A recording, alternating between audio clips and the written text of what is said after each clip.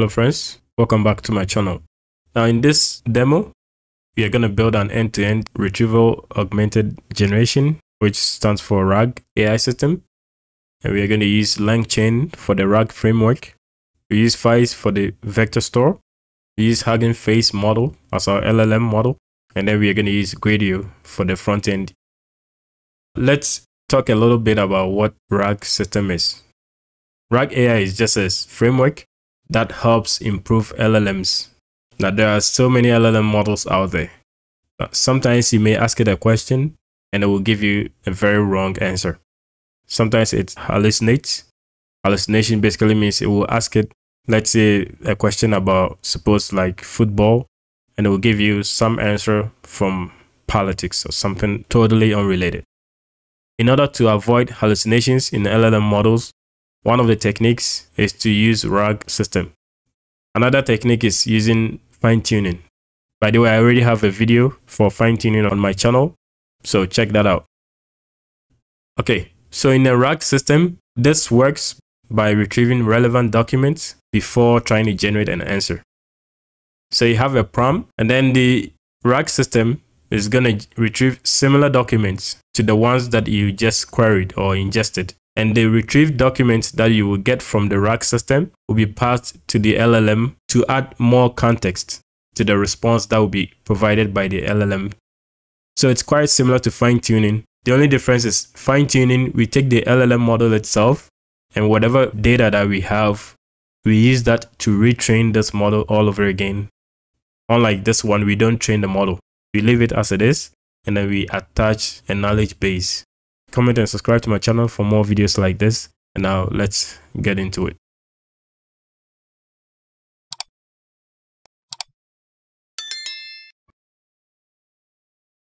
By the way, I have the exact same code as I have on my GitHub repository right here. Everything is here.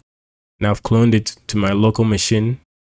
At the moment, I have only a README file and a license. So for some requirements, we need Hugging Face transformer. We're going to use the LangChain framework for the RAG pipeline, and then FAISS will be the vector store. And then for GPU accelerated computation, we use PyTorch. Now, when I do NeoFetch on my system, you will see that I have a GPU right here. It's an NVIDIA RTX 4070 Super. So I'll use the GPU to make my computations faster. That's why I need PyTorch. But if you don't have a GPU, you can just use your CPU. It may be a little slower, but it's still okay. You can do it locally. And then we will need some PDF support. We will use PDF Plumber. And then for web embeddings, you're going to use a sentence transformer. And for our web UI, we use Gradio. All right, let's set up our environment. I'm going to clear the screen here. So pretty much all the codes will be in Python. So we are setting up a Python environment. Make sure that your system is up to date.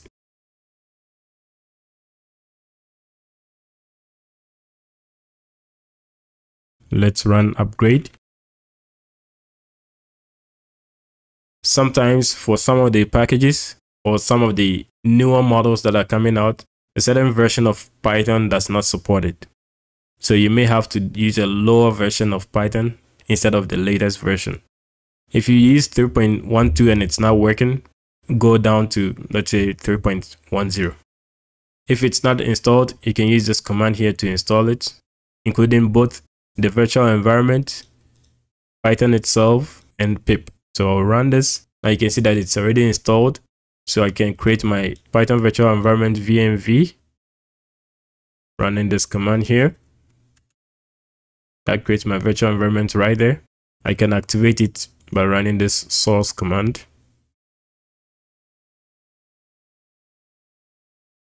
And it's activated. You see it right there. So I'm going to skip 3.10. Next, install the required packages. I'm going to create requirements.txt.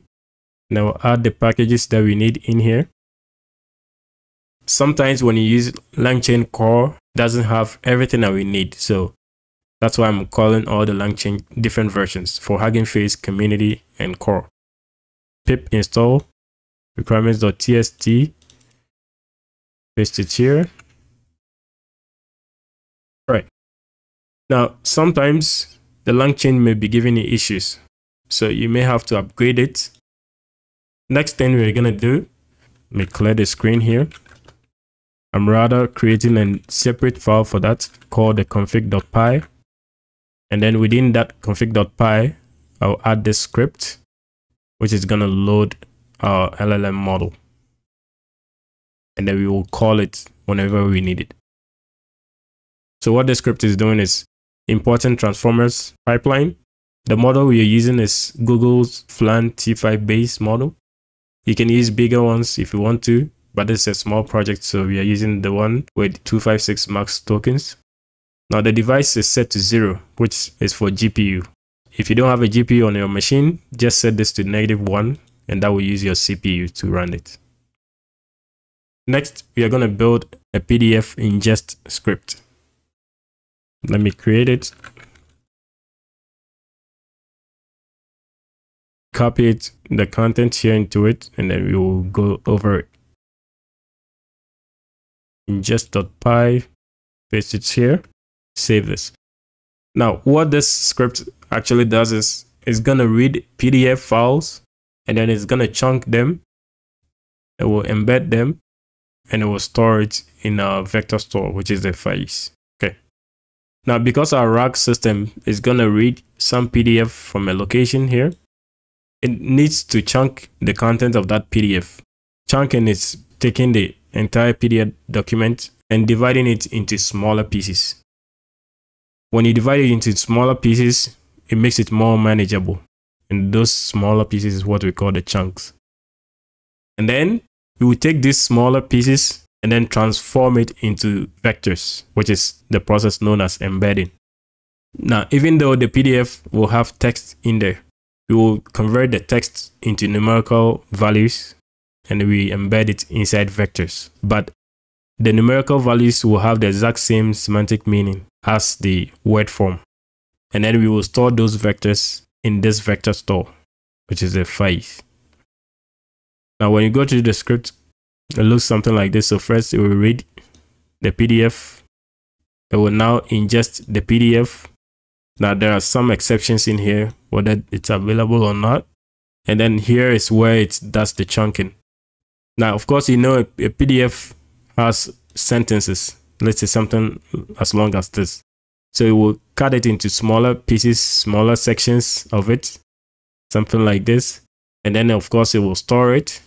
And then it's at this point that it starts the embedding. And it's using Hugging Face embeddings. And the Hugging Face model we are using for the embedding is the All-Mini LM L6 V2.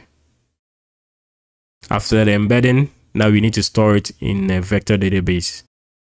After it, we will save that vector store locally. All right, so back to our README. Gonna run Python.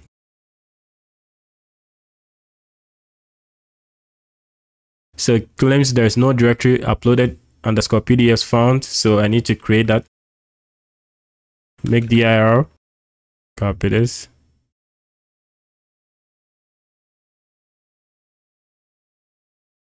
So this directory has to be available. Now let's run the script. So now it claims that no PDF files found. Now, since no PDF file is found, I'm going to use a Python script to generate a PDF file. So for that, I'm going to create another script called sample.py. Touch sample.py. That should create it. This is it. And the content is going to look like this. You go over it soon. Right. Copy this. Sample.py is right here. Let's paste it in here.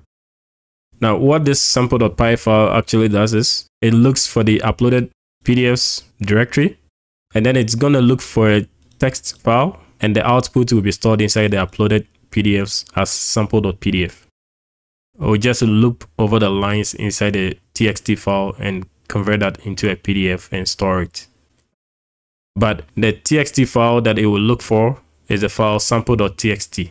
So you have to provide it a text file. I'm going to create this sample.txt.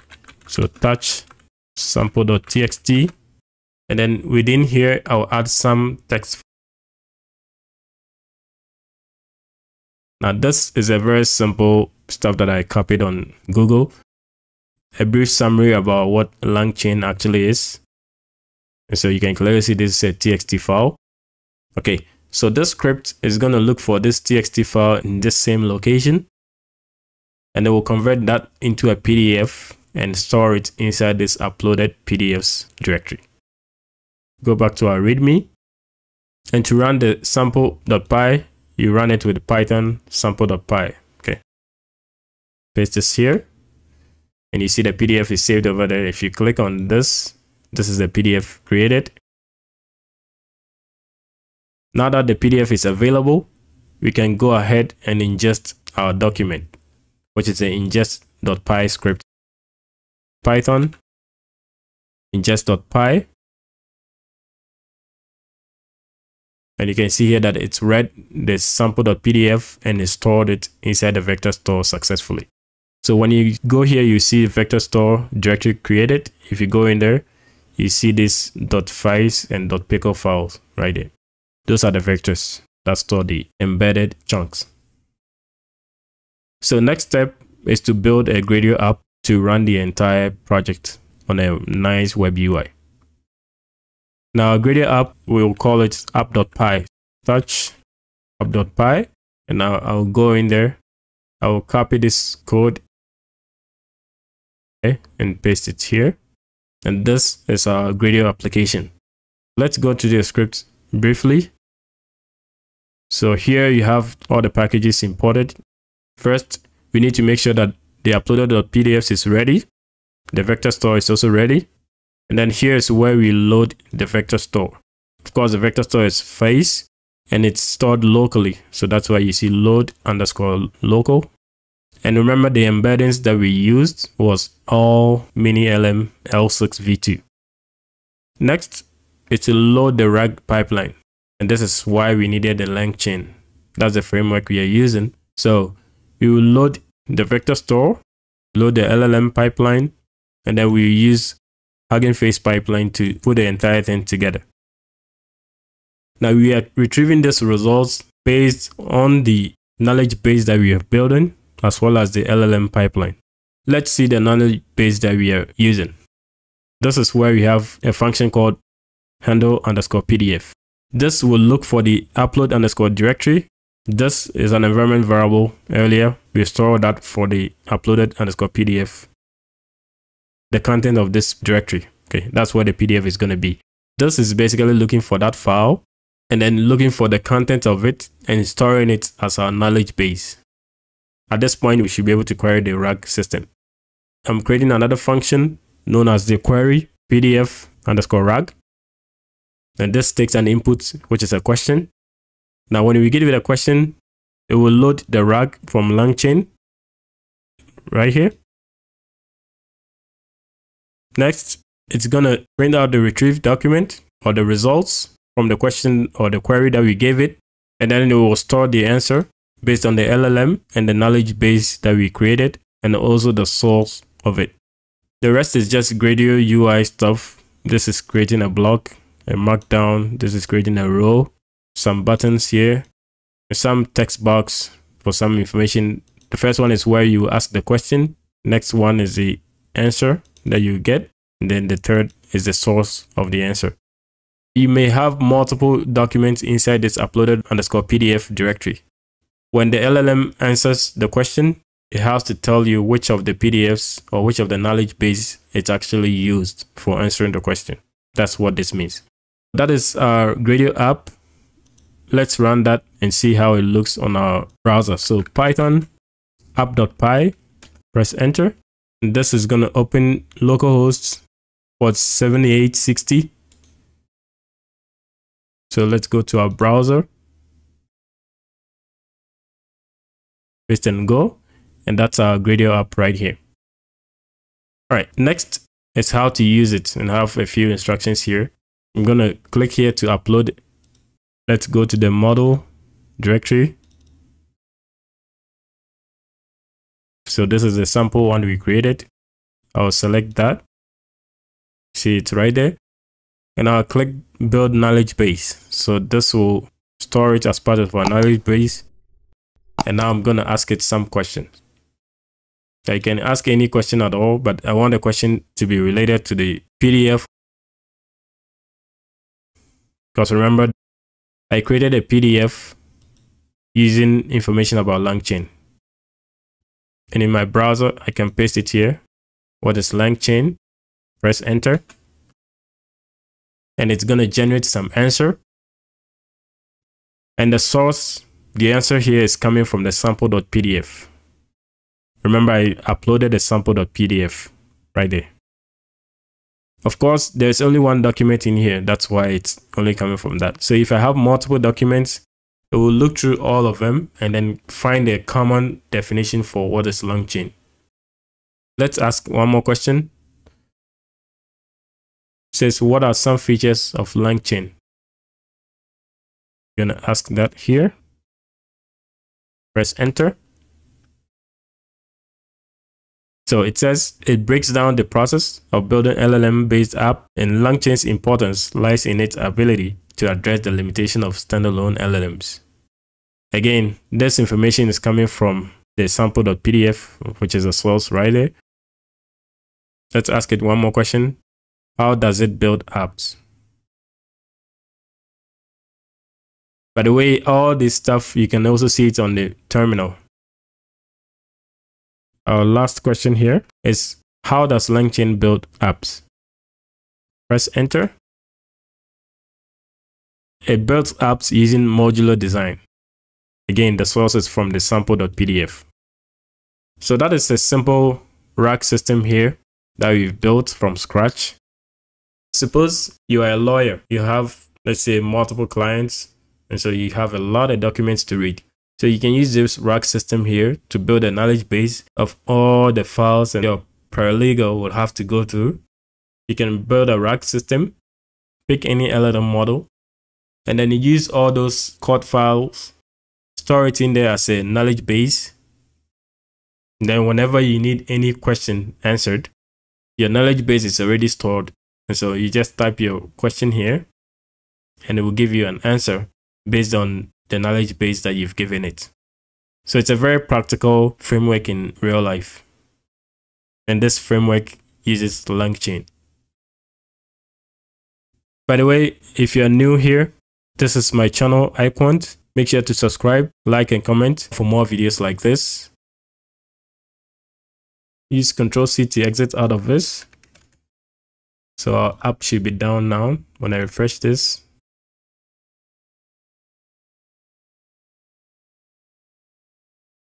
Ls.